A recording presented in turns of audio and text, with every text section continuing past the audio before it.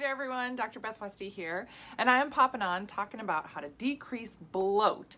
Now I'm specifically talking about bloat that is right around that midsection related to your digestive system. This is not bloat that you kind of feel all day long. This type of bloat I'm focusing on is really the bloat that you feel sort of midday afternoon, and then at the end of the day. This is the bloat where you're like, oh my gosh, I buttoned my pants this morning and now I can't button them. What the heck is going on? Yeah, that's this type of bloat.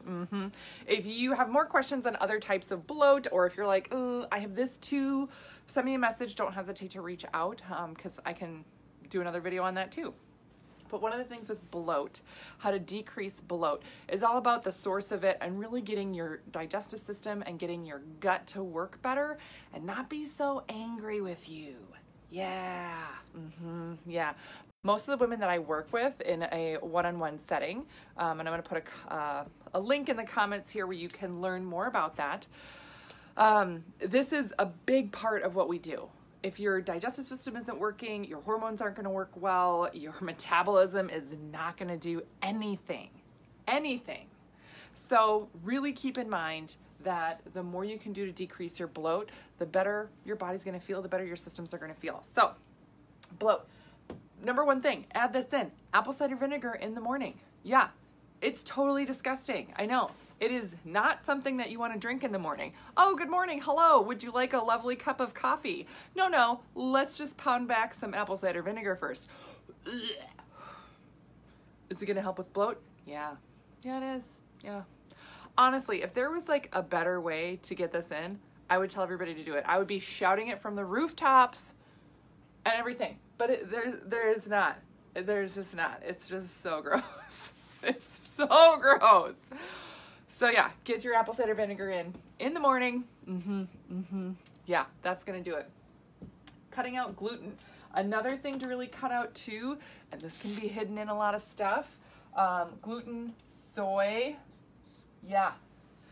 Gluten is very inflammatory. You know, sometimes it's dairy for people, but also soy. Soy is the largest protein in the human diet, which means it doesn't get broken down very well at all. It just kind of bangs around your gut and irritates everything. So if you have a lot of bloat, especially after you eat a meal, a couple hours after you eat a meal, you're like, oh my God, I had this soy latte and now I can't button my pants again. What's going on? Yeah, you're not breaking it down. Your body's not processing it. It's not happening. Yeah. Another thing here, add in more electrolytes. Add in more electrolytes. There's so many women that are trying to hydrate, trying to stay high. Oh, I'm drinking water, I'm doing all the things. Oh yeah. But the more I drink, the more bloated I feel.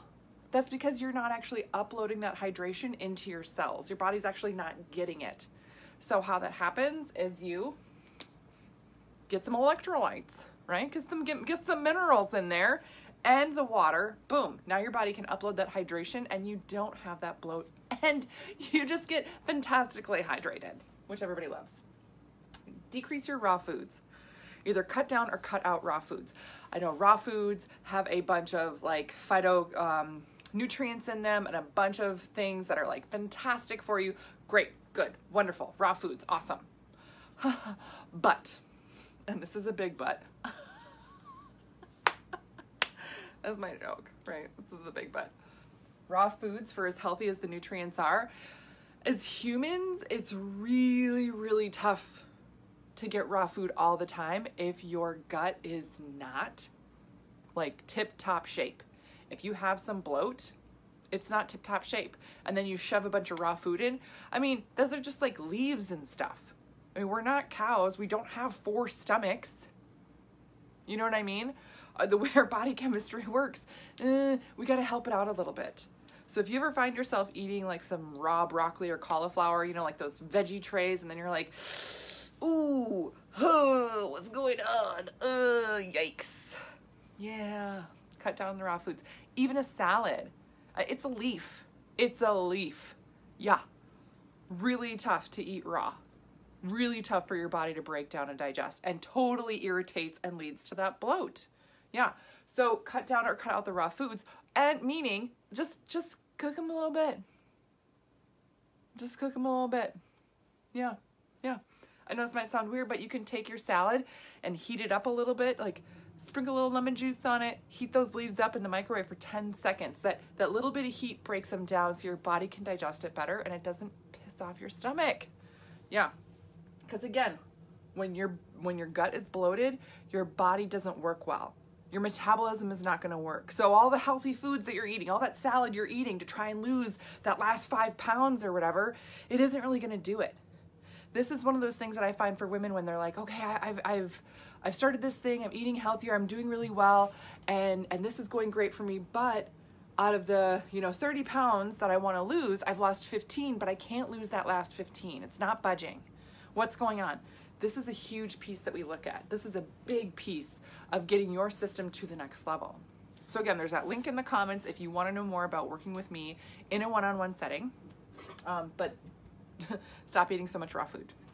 Cook it, break it down, help your gut. Last piece here, chew your food more. Chew your food more. We eat so fast. We eat so fast, right? I don't know about you, but I grew up in a household with siblings. I mean, unless it was something that we really didn't like. It was like if you don't eat, or like anybody else like lick their piece of pizza when they had pizza. Me neither. But we would eat so fast, right? And we still do that. I find myself eating so fast sometimes, not even on purpose. I'll be like, oh, this is good. And I just, all of a sudden I'm like, oh, I'm done with that already. Oops. Oh, geez, right? You really have to be intentional, really have to focus on chewing your food, break it down. The digestive process starts in your mouth. There's salivary enzymes and everything that help break down food.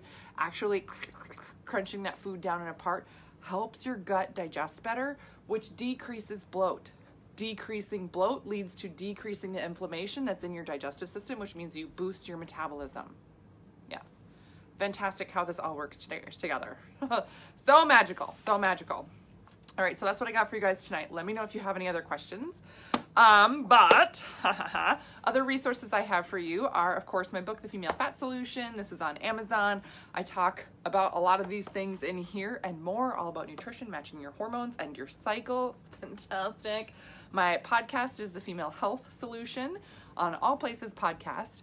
And then my YouTube channel is Dr. Beth Westy, where you can get all of my archived videos. So if you're looking for something specific, say menopause or fertility or whatever it is for women's health, it's going to be on my YouTube, and you can look that up and subscribe to it so you stay updated. All right, that's what I got for you tonight. Let me know your questions. Otherwise, I'll see you guys later.